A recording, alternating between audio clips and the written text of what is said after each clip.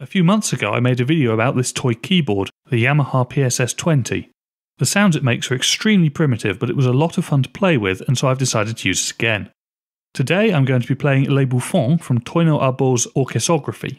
This was a sword dance for 4 participants, and Arbeau describes at length the various movements of the dance and the dancers' costumes, which included helmets of gilded cardboard and bells on their legs. My version is based on 2 of the arrangements from my latest books, which feature the music from Orchesography arranged for ukulele and for ocarina. The first section is a simple chord-melody arrangement, and the second is in 4-part harmony based on the version from Peter Warlock's Capriole suite. As this keyboard can only play 1 note at a time, I've had to build the chords by recording each note separately and layering them together in the editing process.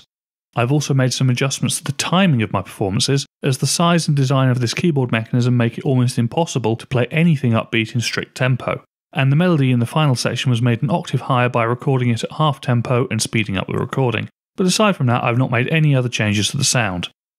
The tune is in F major and the melody goes up to a high D, which is 1 note outside the range of the keyboard, so I've used the transposition feature to play the melody in C and shift it up 5 steps.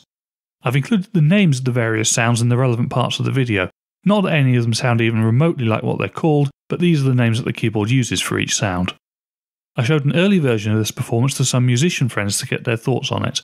One said they thought it sounded like old-style video game music, another thought it sounded like the synth from The Final Countdown, and another said it reminded them of a group of crumhorns, so perhaps this isn't as strange an instrument for Renaissance music as I first thought.